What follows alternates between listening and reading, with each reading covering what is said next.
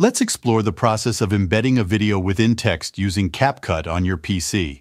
It's a straightforward technique, so let's walk through the steps.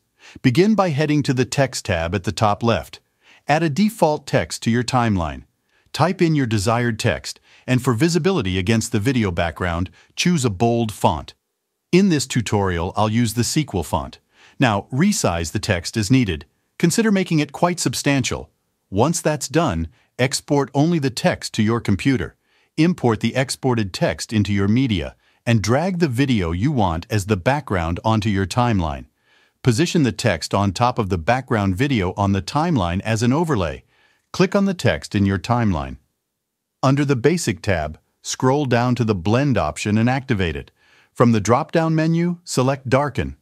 Now observe how the video seamlessly becomes the background for your text.